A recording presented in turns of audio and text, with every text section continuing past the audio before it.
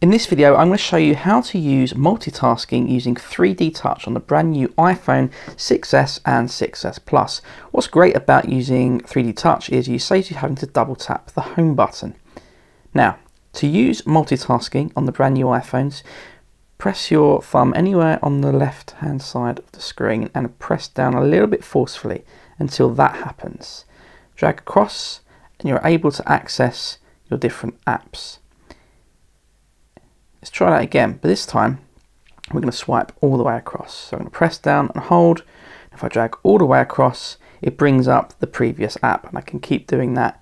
So if you know that the app you want is just the next screen away, instead of going all the way out into multitasking view, you can just switch between the apps.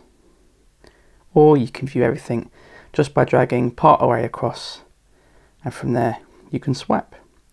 And that's it. That's how you use 3D Touch for multitasking on the brand new iPhones. If you found this video useful, please like, comment and subscribe, and I'll be back soon with another video.